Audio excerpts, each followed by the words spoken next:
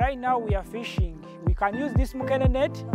The same time, it can be used for grading. It can be used for grading. It can be used for fishing.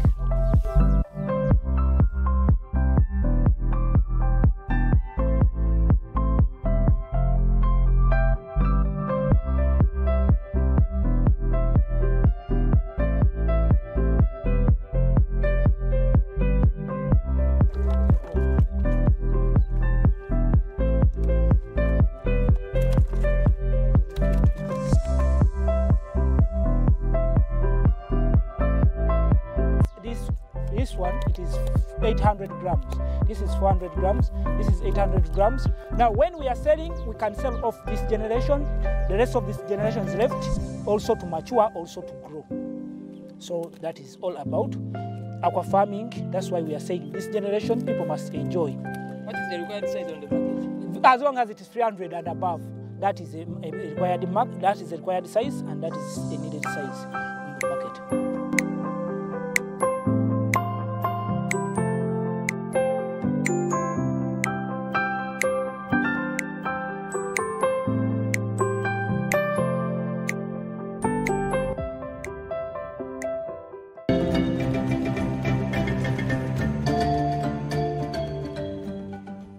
Welcome back from that short break.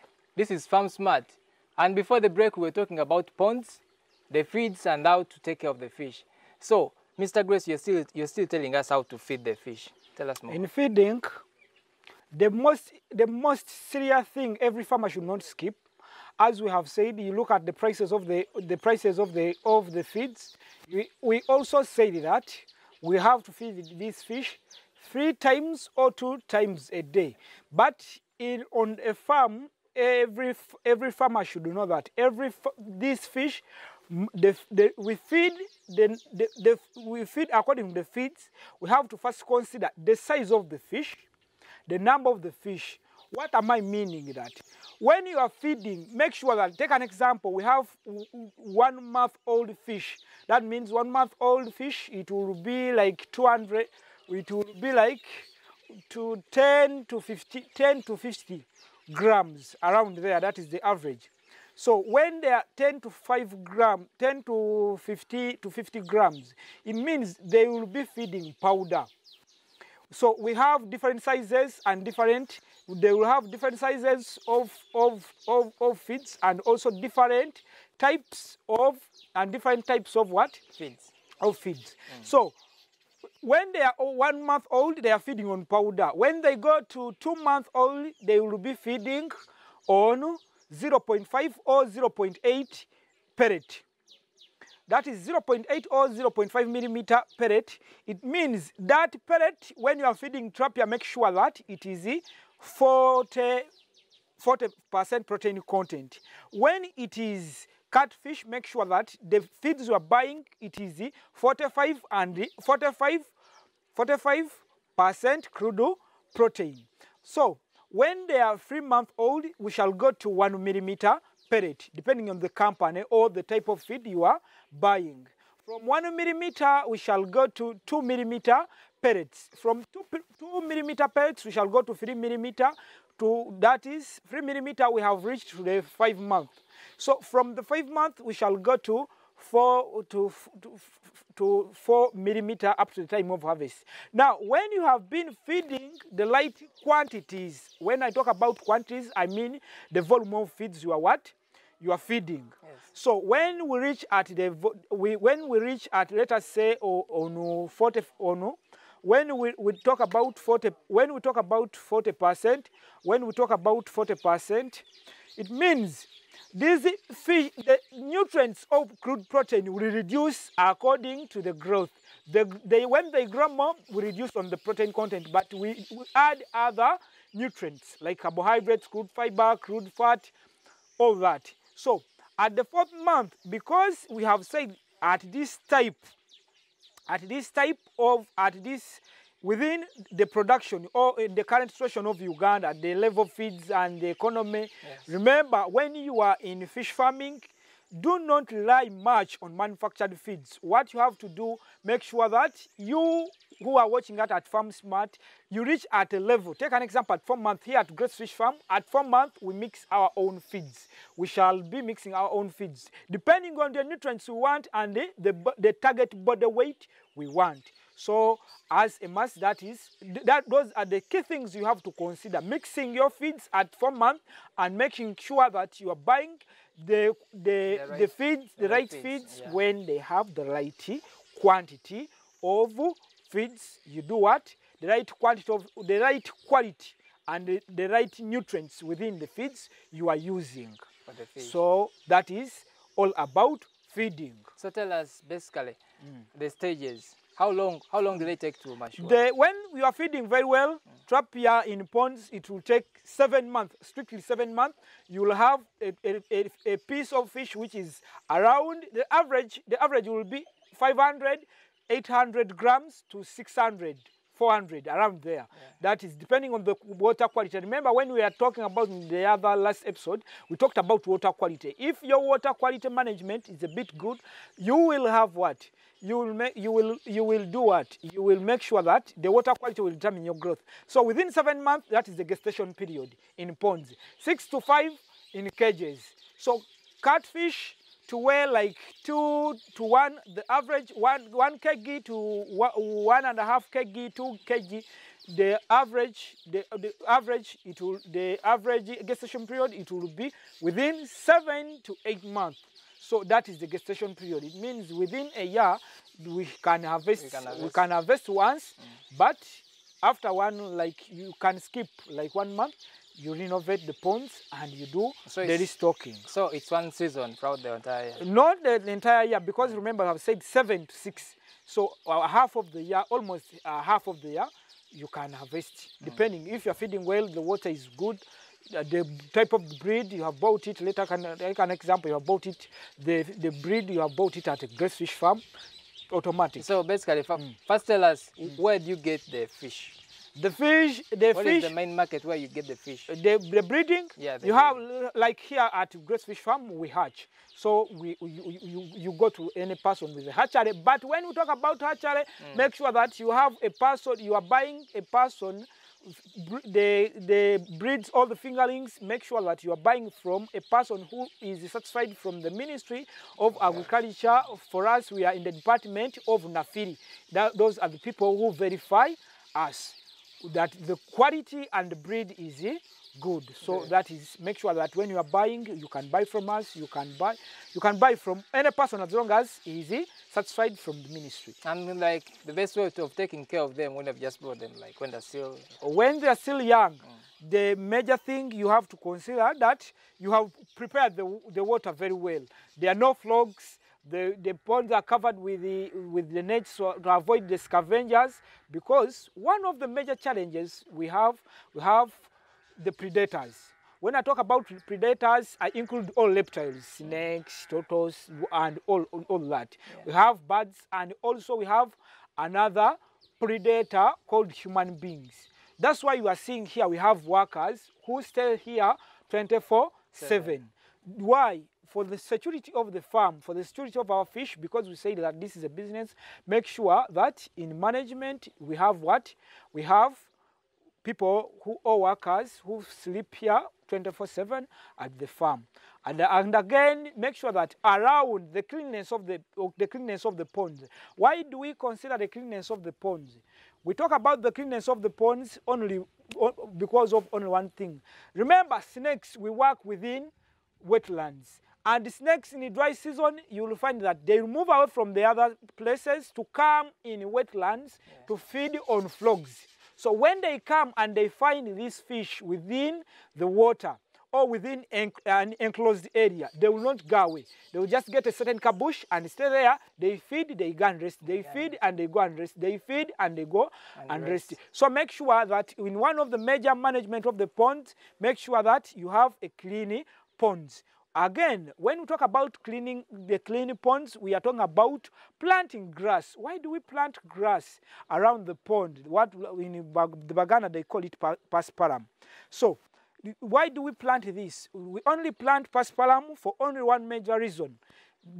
that we make sure that the pasparum is planted to avoid erosion. Remember, we have created a slope. Yeah. So we avoid the other water, the running water, to bring back the removed soil from the what? From the pond. Again, that is the only way we can control the what? The bushes. Because when you have pasparum, you can control it, you can slash around. So as a must, that is, you will maintain the cleanness of the what? Of the farm or the ponds. When they are clean, they are safe, the snakes will not come. They also need bushes. So you will scare away snakes. Again, another way we can scare away snakes, we can plant tobacco all around. When you try to see around this farm, you'll find that we have a lot of tobacco.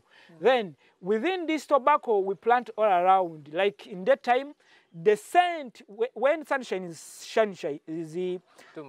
too much, you'll find that the scent from this tobacco, it will scare away the what?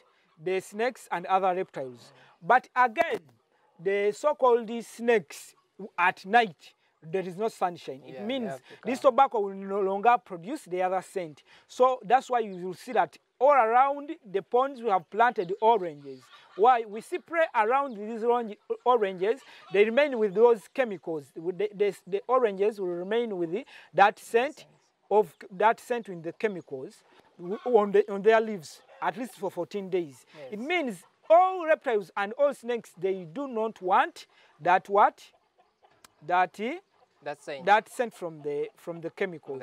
So that's why we plant oranges and other plants all around the what? The ponds or the farm. Okay. So that is, we are preventing the predators. Again, when we talk about one of other challenges we have here. Before we talk about the challenges, so you said the best of protecting the ponds or the fish in the ponds is planting the grass and then putting oranges and then tobacco. So that's the best of protecting them. The best way again to protect them, that you can fence. You can put a fence. You can build a wall. You can put chain link, as we have done here. You can do anything as long as you are making parameters to avoid strangers from entering from the farm. Then what of the sun? Doesn't affect, because I'm saying it is shining. The sun will affect much our brothers who are doing the so-called backyard farming. Those who are raising, those who are rearing fish within tanks, these pond liners, the backyard, because they are in a small space like this one. Again, within this small space, they have little water. So automatic for them, they have to put they have to put a net for greenhouse to avoid direct sun rays. Because the more sun rays, the water, the oxygen dissolved. The rate at which oxygen is dissolved will go high. And again, the water temperatures will do what? Will go high. But here for us, you see, we have permanent pipes with different volumes of water adding. We have those which are adding fresh water within the what? Within the pond. So for us, we do not have that problem. But for the viewers at Farm Smart, those who are doing the backyard, in tanks and other concrete ponds, make sure that you cover the net for greenhouse to avoid sun rays. I see some people, they rear fish in lakes, but they put in those nets. Those we call them cages. Now, because the lake is too big, we also do that at Grace Fish Farming Services. We do that. If you on lake, you want to do construction, or you want to construct for you a cage, just call us at Grace Fish Farming Services. We also do that. We do all the services within the fish farming. So, why do they put them in cages? We enclose them, as you see here. We enclose them in ponds. So there we have cages. We construct cages with floaters. We shall do that in the next program. We can visit a lake and we do that. We shoot a program on just purposely on cage on cage farming. So right now, just give us an highlight of the types of how we do the cage farming. The cage farming, what you have to first consider, because a lake is owned by the government, and it is owned by the government, you have to go to the ministry. Before you do, you have to go to the ministry. The permission, you get the permission from your district. Okay. Take an example. For us, we are coming from Buyukwe district. We from Buyukwe district, take an example, I want to rear fish in, let us say, Chigaya or any other Katosi, any other lake, Lake Victoria. You have to go to the district fisheries officer within your district and ask for what? And ask for permission. After getting permission from that, they will send surveyors to see the impact. Where you want to do this is not a breeding area for fish on the lake. Are you not going to contaminate water? Other people are not there using the water. The community, how are you going to affect? That is the major thing why they send surveyors on the what? On the lake. So when they are done with that, you can come at Grace Fish Farming Services. We say that you want to rear this number. For us, we consider that when you want to rear this number, we say that you will need let us say someone is going to rear 10,000. A person who is going to rear 10,000 pieces of fish, this person will need 8 by 8 meter cage. So that is what you want, what you need. After processing a license from the Ministry of Fisheries. So after getting that, what you have to need, you will need floaters. They will map your area. They start from 1 acre. When you are licensing from the government, they will give you like 1 acre of land, like 1 acre of water. This one? How big is this? Like your plot? Like... My farm is not a bit big. We are right now the ponds cover like half an acre. That is what we cover. But we have another extension. So basically, there's the types of fish farming: cages, backyard. And also ponds. In ponds, rearing. Ponds. Yes. So they are free. They are free. Majorly in Uganda, those are the one satisfied, which can give you results, or which cannot, which are satisfied, and which people cannot make losses. And which one is the best for a small scale farmer? In a small scale, it is ponds.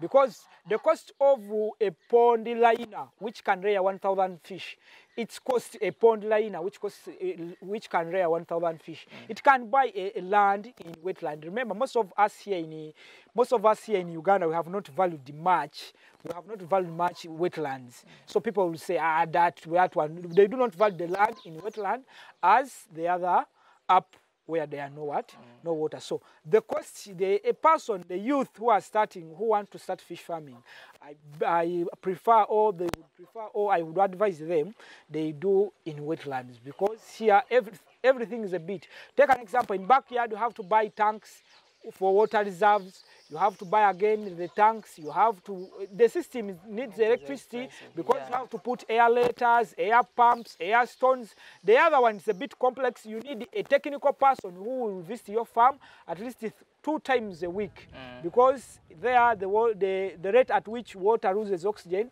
is a bit high. And when water loses oxygen, automatic, you'll find that the fish has died, and someone will say, they have poisoned my fish. So automatic, the best system will be ponds, because when you own land, you own it. It is not the government. But in lakes, but I'm not discouraging anyone to in the lake. When you are near the lake, you can afford it, go and do that. And get the licenses. So give us an highlight on challenges. On the challenges right now, full prices. Everyone knows.